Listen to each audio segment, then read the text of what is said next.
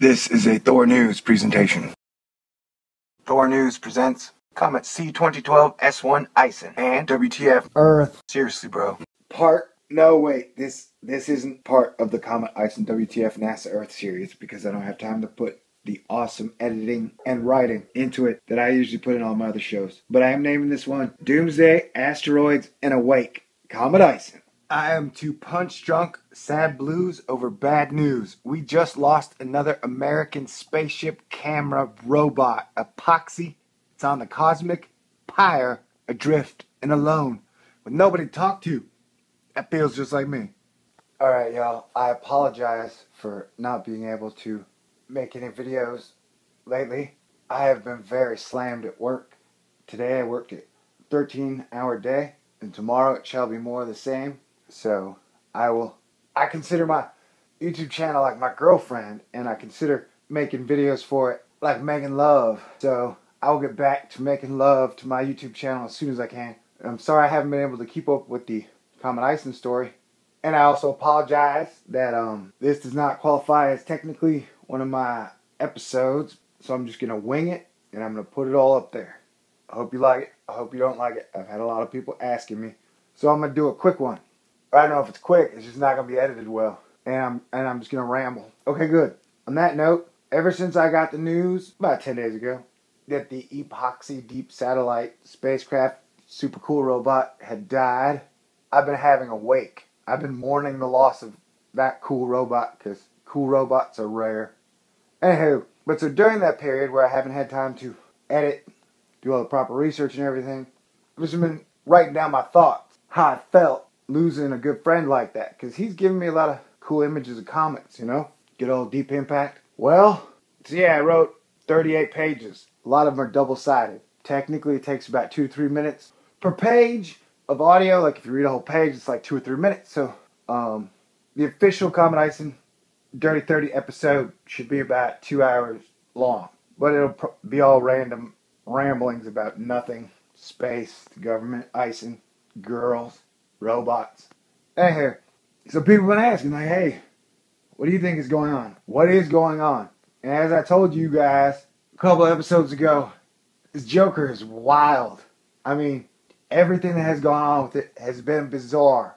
So when NASA loses their comet hunter, Epoxy Deep Impact, it's part of the course where it's super weird. It died like right before, the day before, man. And I cover that in the 38 pages, which I will eventually get into. But I'm just saying that overall, it seems to play right into this Joker is wild. I don't know if it's just a boring comet. I don't know if it's a stud comet. I don't know if it's an Nibiru. I don't know if it's a spaceship. I don't know if it's a black dwarf. I don't know if it's a neutron star. I don't know what it is. And the people with the most powerful telescopes in the world seem to have turned into those pitchers. You know how they can be really great pitchers in baseball? Like throw 95-mile-per-hour strikes, curve balls, knuckleballs, and then all of a sudden they can't throw the ball to the catcher anymore. Like somehow they just keep throwing it straight in the dirt. And they just can't throw it straight. They just boom, right in the dirt. You're like, what happened to them? I don't know. It's all mental. Well, it seems like the professional astronomers have entered that zone to where they can take their ball, throw it in the dirt, and that's about all they can do. And then they can write a letter and say, hey, sorry, we threw another one in the dirt. At this point, we're like, hey, it's okay, we're used to it. And I told you that shit was going to happen, and this Joker's wild, that I don't know what the hell is going on.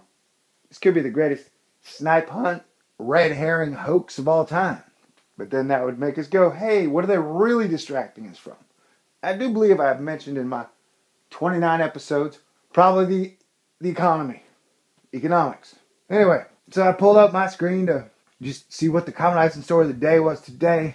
And you got another Discovery.com talking about like Doomsday, deja vu, making fun of people who think comets might be bad. And then it goes out of its way to just say that this comet will not do anything bad to Earth. It's like, how do y'all know? Oh yeah, and they started the article off with, oh yeah, comet killed all the dinosaurs. But this one is not going to hurt us. If you got to go for the doom and Comet ISON, The most obvious one is the dusting.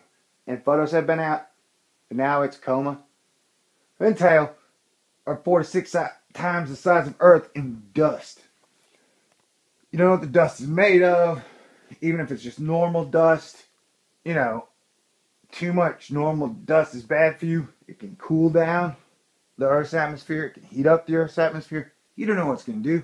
Then, you know, when you look at the orbit of how it's going to go around the sun, how do they know exactly where it's going to come out? They may have a million computer models that will show you, oh yeah, it's exactly where it's going to come out from its perihelion. But I don't believe that. Not 100%. I bet they're at least 1% off.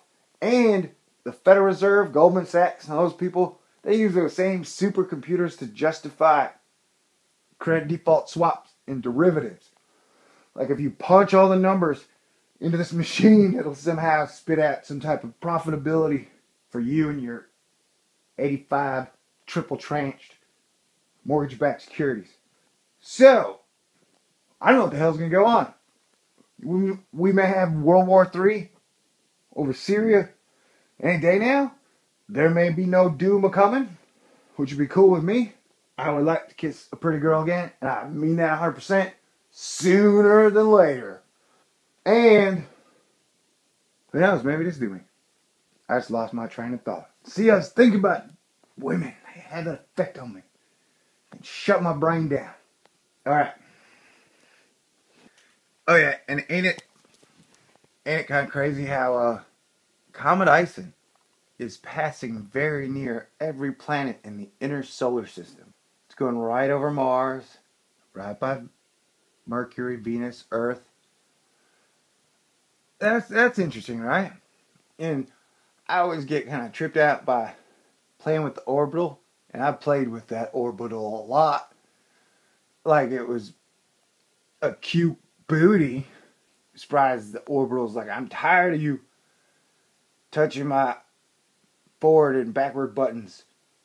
I'm not just buttons. That joke probably failed massively. See, I'm nothing without my fancy editing. Alright, so I'll do my best to get Comet ISON Dirty 30 out as soon as possible. There's a lot of good stuff in there, I believe. Anyway, if you like my type of stuff. If not, if all doom is for you, this is not the channel. If all science is for you, this is not the channel. If all Thor is for you, this is your channel, baby. And dude. What's up, dudes? Oh yeah, and I haven't gotten into Asteroids. Crap, I forgot about this. I'll have to cover this. The last video that I did was last Thursday, I believe. Wow, has it been that long? It has. Okay, I was talking about all these potentially hazardous near-Earth asteroids that had suddenly showed up. And then guess what? They found like a 0.4 lunar distance one and another 0.8 lunar distance one that passed right by us in the exact same time. Except they didn't find them until like 3 days after they passed us. And I've noticed the Minor Planet Center has not been updating their stuff at all. I could think the last time I checked, the 29th of last month was the last time they updated. And they found several since then, dudes. Step up your game. Like I said, everybody with the telescope. Maybe telescopes turned into like a cross between crack and reality television. Why would that be? What else? Oh yeah, so asteroids. They happen to be coming everywhere. Look at that. Lunar distances. Space fences shutting down. Everything is crazy. And as I said before, having Elenin and then Ison and Lemon and Inky and Pan-Stars and Sliding Springs coming. If a comet supposedly brings madness on the planet, then I think all these comets have brought madness because the world is getting a bit madder every day. So let's turn that shit around, shall we?